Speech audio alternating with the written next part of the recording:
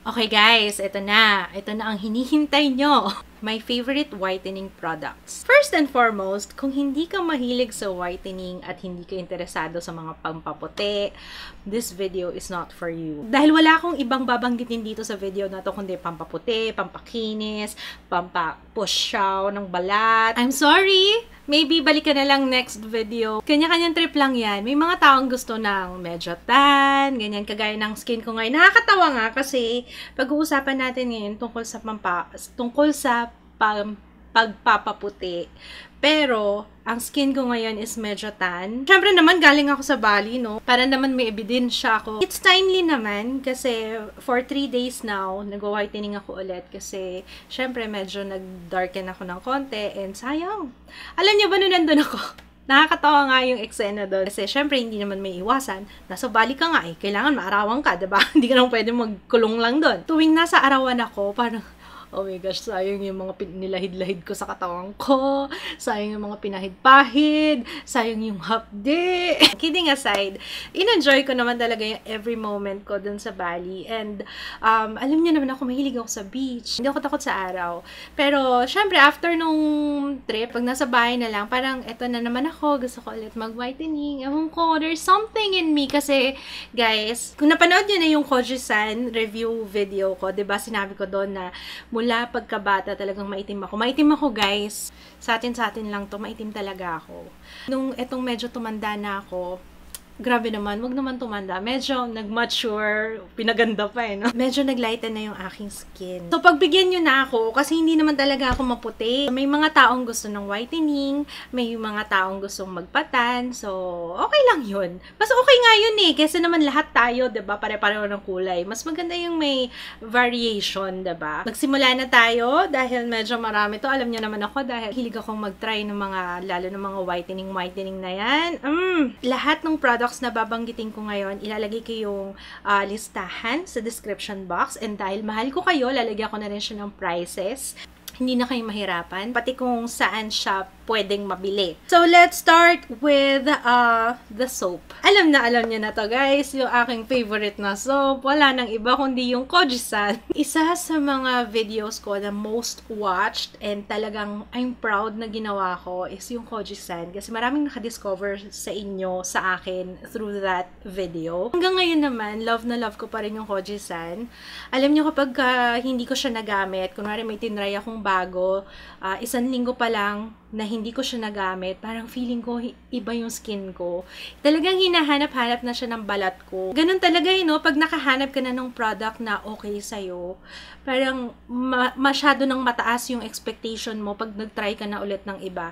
Yung Kojie San kasi, ito, i-share ko na lang a little bit about my experience. Kasi, meron naman na akong separate review about Kojie San. Wala naman na ako idadagdag pa doon kasi ganun pa rin naman.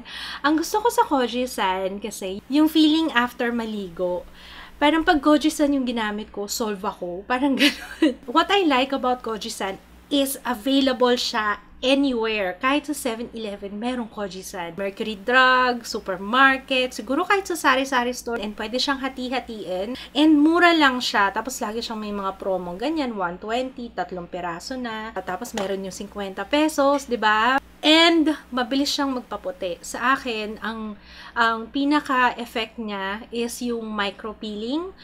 Mapapansin ko talaga pag binabad ko, lalo na pag binabad ko siya ng matagal. Pero guys ha, pag na-feel nyo na mahapdi na siya sa face, or kahit saang part ng katawan nyo, pag may na-feel kayong mahapdi, it means sobra na. Sobra na. So, hindi nyo dapat mafe-feel yung hapde. Huwag nyong tiisin kasi ang mangyayari, parang nasusunog yung balat nyo. So, parang nagiging counterproductive. Imbis na pumuti ka, lalong masusunog yung balat mo. So, yun ang lagi nyong batayan. Pag mahapdi siya sa skin, it's not good for your skin. Okay? So, ano lang, moderate lang. Pag nafe-feel niya na, pwede niyo naman tansyahin eh. Pag nafe-feel niya, ay medyo meron ng kakaibang feeling, banlaw na. Actually, hindi ko na siya hinihintay na humapde.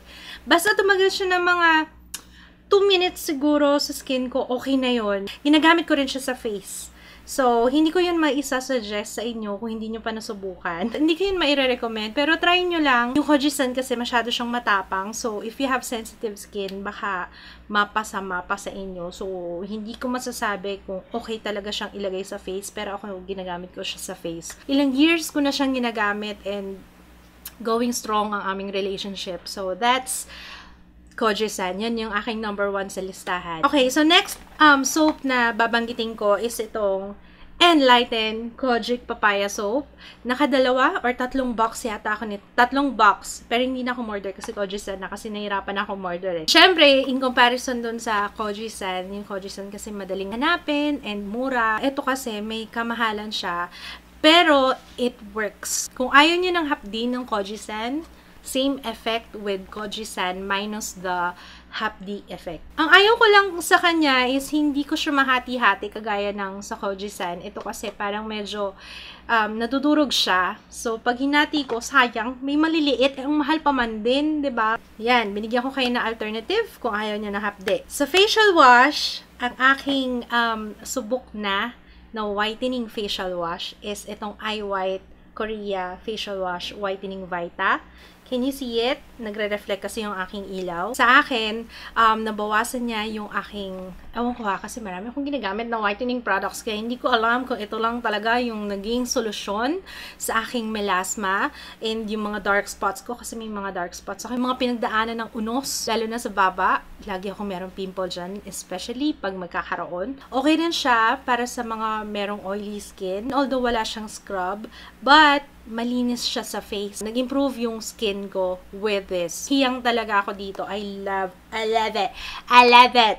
So, yung mga nakatry na nito, comment kayo sa baba kung anong naging experience nyo. Okay sa akin yan. Another iWhite. Favorite kong iWhite eh. Aqua Moisturizer Whitening Vita. Kasi syempre, pag nag-whitening ka, ang tendency, nagda-dry yung skin. Parang nagpipil, ganyan. So, kailangan mo ng moisturizer. Kasi, mangyayari kapag nag-makeup ka, lulutang yung pagbabalat talaga sa face. Hindi siya magandang tingnan. Kahit ilang tapal pa ng concealer ang gawin mo, talagang lalabas at lalabas yung pagbabalat. Sinama ko na rin siya dito since whitening yung yung pinag-uusapan natin. Whitening din siya and kapag nag-whitening, drying sa skin, I highly recommend this sa mga meron ding oily skin kasi hindi siya malagkit, okay siya as base kung nagme-makeup ka, kung nagpa-foundation ka, nagbe-BB cream ka, ganyan, okay siya. And mura lang. So, 'di ba? Pasok, pakak, ganun. I think ito na yung last na iWhite Korea. Hindi to sponsored ng iWhite, guys.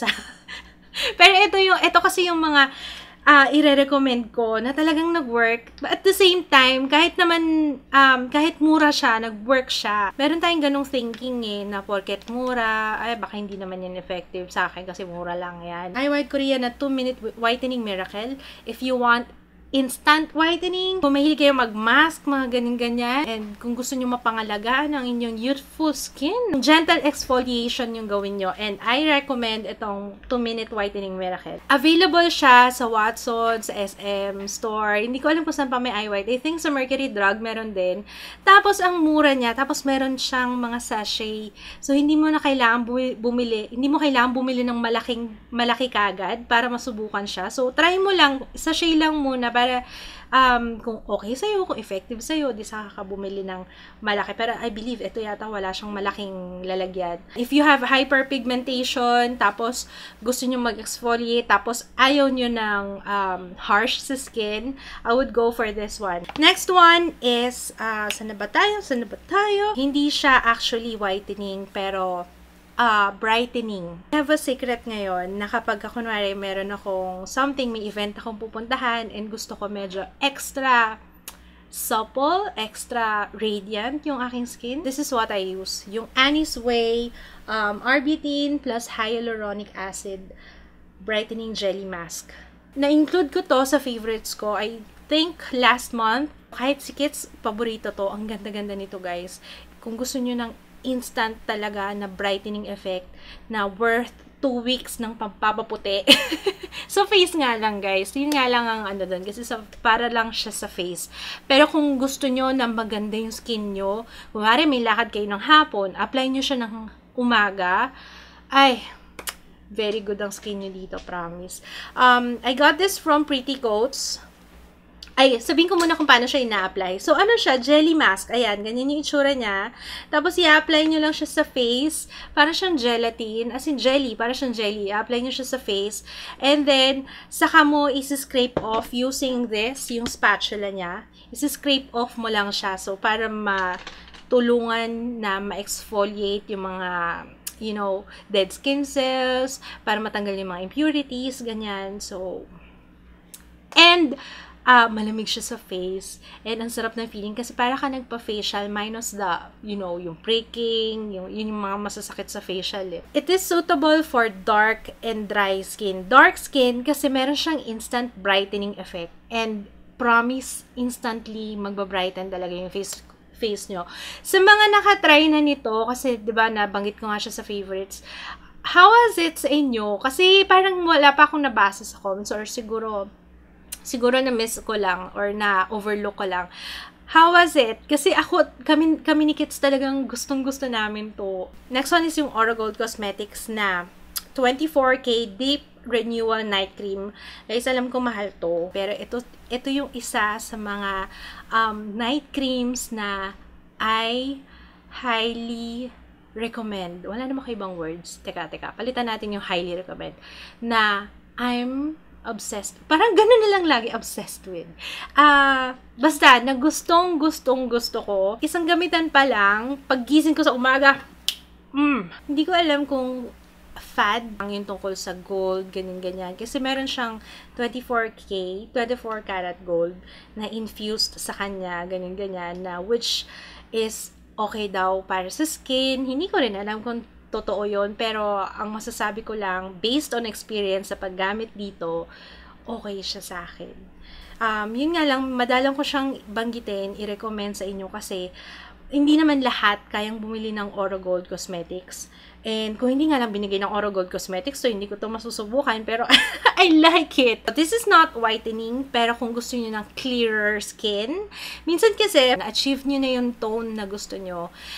Meron tayong mga areas pa ng face na, you know, lalo na yung mga pinagdaanan ng pimples or let's say yung mga gumagaling na pimples. Kung gusto nyong kaagad-agad siyang mawala, Pond's Acne Clear Gel. Mas maire-recommend ko to, lalo na sa oily skin. Kasi yung oily skin at saka acne prone, tandem. Usually, yung mga acne prone, meron din silang oily skin. Para mas mabilis yung pag-clear out ng pimples, ng acne. Let's move on sa yung snow. Syempre, alam nyo, actually, hindi ko siya tinutuloy-tuloy ng gamit. Kasi nga, kagaya nung sinabi ko before, 3 araw lang, kitang-kita ko ng effect. Dahil nga, mas mabilis pumuti yung face ko kaysa sa body ko, ang layo na niya minsan. The only thing is, dahil malagkit siya, so, sa gabi ko lang siya ginagamit. Effective na whitening cream. Sa lahat ng na-try ko, ito talaga. Ang ayaw ko lang sa kanya is hindi maganda yung pump nito. Hindi ko alam kung bakit ganito yung pump nila, sira. So, ang ginagawa ko, ino-open ko pa to para lang makuha ko yung product. Another downside is mahirap siyang hanapin. Ang dami ko nababasang comments na gustong-gusto nila itry to kasi hindi sila makahanap kung saan available. Yung iba daw sabi parang na-pull out na sa Mercury Drug, pero alam ko sa Mercury Drug meron pa rin. Meron din sa Lazada. Kung ayaw nyo sa Lazada, pwede kayong dumiretso sa website nila. Ilalagay ko na lang sa description box para dun na lang kayo diretso umorder. Since nandun na tayo sa snow skin whitening, yung lotion din. So, yung lotion, ito lang yung lotion na ginagamit ko right now. Alam niyo sa body, a major area ng body ko na gusto kong i-whiten is yung sa may, syempre minsan pag nag-shorts, yung dito sa may likod ng thigh, yun ang aking medyo hindi ako proud na area ng aking body. So, kailangan talaga lagyan ng lotion. And, of course, syempre, yung mga siko-siko, tuhod, ganyan. Sinabi ko na rin to before, malagkit siya. So, sa gabi ko lang siya nilalagay. Hindi ko siya nilalagay sa araw. Mas okay kung sa araw, gagamitin nyo is sunblock. Mas makakatulong sa inyo. Mas beneficial para sa inyo, lalo na sa mga nag-whitening. So, since nabanggit ko na yung sunblock, Cetaphil, ito, Daylong, Cetaphil Daylong SPF 50+. You should try this. Although, alam ko kasi mahal to eh, nasa 600 yata. Although mahal siya, pero it works, guys. Kailangan yung mag-sunblock. Mababaliwala lahat ng pagwa-whitening nyo kung hindi kayo nagsa-sunblock, kung hindi kayo nagpapayong, or directly, wag naman yung naka-sunblock ka, pero nakaganong ka sa araw. Wag naman ganun. As much as possible, lessen nyo yung sun exposure kasi syempre, diba? Hindi porket naka-sunblock ka, talagang para ka ng daing, ganun, papaaraw ka, hindi ganun. Pwede rin itong gamitin sa body, pwede siya sa face. Ang kagandahan kasi dito, pwede ko siyang ilagay as base and then saka ko ilalagay yung foundation ko kung alam kong maaarawan ako. It's lightweight, hindi siya ganun ka-greasy sa face. RMK Whitening Deodorant. Ang daming nagtatanong sa akin. Before kasi yon yung una kong video, tungkol yata sa, ano nga ba yun? Whitening favorites din ba yun? Or skincare something? Skincare favorites yata. Ito yun, guys. Bago na yung itsura niya, pero same formula. Yung RMK Whitening Deodorant, it works as a deodorant kung ayaw nyo nang masyadong pawisin yung kilikili nyo, dahil ako sobrang pawisin, as in, don't go chasing waterfalls talaga yung aking kilikili. Pwede nang kunin ng Pag-asa to kung gaano kainit ang panahon. Tanong nyo sa kilikili ko. It has calamansi extract, licorice, vitamin C, and 3% alum chloride is tawas, diba? Since nabuntis ako at nanganak ako, and hindi ko alam kung mapapakita ko na sa inyo yung aking kilikili ngayon dahil let's see. Ano kasi, syempre pag nagbuntis, eto na, magdadahilan na tayo. Kasi pag nagbuntis, syempre pag nagbuntis, diba, hindi may iwasan yung kilikili. Ewan ko, maswerte yung iba. Kasi yung iba, kahit magbuntis sila, hindi sila nagkakaroon ng, yung discoloration sa skin, lalo na sa mga kilikili, mga singit-singit. Kasi ako sa 2 anak ko talagang, lagi yun. Nabawasan yung guhit-guhit, nabawasan yung chicken skin, dahil dito sa deodorant. And, ang pinaka nagustuhan ko sa kanya, kaya hindi ako nasusolve sa ibang deodorant Kasi ito, para siyang toner na ini-exfoliate mo rin yung kilikili mo. Kasi, pag in-apply mo siya, ayan, tapos kukuha ka ng cotton ball. Kuha tayong cotton ball. Okay? Ayan, kuha kang cotton ball, tapos spray mo siyang ganyan. Yan. Pag na-saturate na yung cotton ball, saka mo ngayon siya isi-spread sa kilikili. And then, para kang nagto-toner, tapos makikita mo sa bulak, merong brown, ganyan. Merong brown dito na hindi mo alam kung saan nanggaling. Feeling ko na-exfoliate din niya yung kilikili. Maliban pa sa nakakaputi siya, nakakatanggal ng mga guhit-guhit sa kilikili, ang tagal din before magpawis ng aking leki-leki. So, nag-aano siya, parang nagmamatify siya after mong ilagay. Para mas maging effective siya, gamitin siya ng twice a day. So, ilalagay ko na lang yung link ng RMK sa description box. Sana marami kayong napulot na kaalaman tungkol sa pagpapaputi. And pasensya na sa mga hindi nagpapaputi dyan. And, sana mauso naman yung pagpapaitim, no, dito sa Pilipinas. Kasi alam niyo naman, pag nanonood kayo na commercial, ano ba nakikita niyo, di ba, puro whitening. That's it, guys. Gusto ko rin malaman yung inyong whitening skincare products, yung mga holy grail nyo, yung mga products na naging effective sa inyo. Comment kayo sa baba, kasi gusto ko rin siya itry. Para hindi lang ako yung mag-share, dapat kayo din. Comment kayo sa baba, ha? Sana na-enjoy niyo tong video na to. Maraming salamat sa panonood. Don't forget to subscribe para ma-update kayo kung meron akong bagong video. Kung sa phone kayo nanonood, meron dun yung parang subscribe, diba? Tapos merong bell something, ganyan.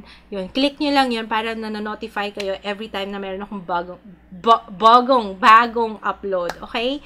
Maraming salamat. See you again on my next video. Bye!